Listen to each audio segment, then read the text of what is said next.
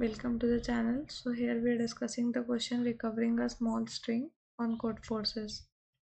So the problem states that Nikita had a word consisting of only 3 lowercase Latin letters. The letters in Latin alphabet are numbered from 1 to 26, where letter A has index 1 and letter Z has index 26. He encoded this word as sum of the positions of all the characters in alphabet. For example, word cat he would encode as integer 24, which is in cat C is at index 3, A at index 1 and T at index 20. So it sums up to 24. However, this encoding turned out to be ambiguous. For example, when encoding the word AVA, the integer 24 is also obtained. So we need to determine the lexicographically smallest word of 3 letters that could have been encoded. String A is lexicographically smaller than B if and only if A is prefix of B but A not equal to B. In first position where A and B differ, string A has a letter that appears earlier in the alphabet than the corresponding letter in B. So you can imagine if we have two strings, suppose A, B, C, and the next string be A, B, then the second one is lexicographically smallest as we compare both of them have AA. Here it has B and here it has A. So as the odd position of B, which is now suppose 2 and this is 1, so 1 is smaller than 2, hence this is the smallest one. So we understood what is lexicographically smallest. We have the input as T and N. N is our length of the encoded word, means overall sum, and T is the number of test cases. So let's print the lexicographically smallest 3-letter word that could have been encoded on a separate line as the output. So first we take 24.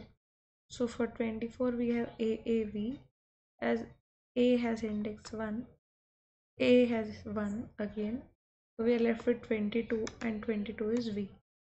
Now we have 70. So in case of 70 we have RZZ. In case of 3 we can have AAA. Case of 55 we can have CZZ, and in case of 48 we can have AUZ. So as you observe, if we have number less than 26, so the thing is sorted. We can just have AA as our first 2 characters and the last character would be at the index of n minus 2, as at y2, because this is at index 1, this is index 1, so we subtract 1 from 24 and again 1 from 24, that is minus 2. So string of n minus 2 will be added to this string, and for this we can create a string S. Now our string S would be from A to Z, write whole string from A to Z and put any character here, suppose capital A or something, so that our index starts from 1. So for the string the index starts from 1 now, and string of n minus 2, which is string of 22, will give us V here. So our answer becomes AAV. Now let's take example of 3. In case of 3, you will have a plus s of 3 minus 2, that is 1, which is a. So you get triple a. So this is also done. Now comes the case where you have number which is greater than 53. So in case when it is equal to 53, what you can do, you put 2z at last, so this becomes 52 and you add a here. Now suppose the number is greater than 26 but less than 53, less than or equal to 53.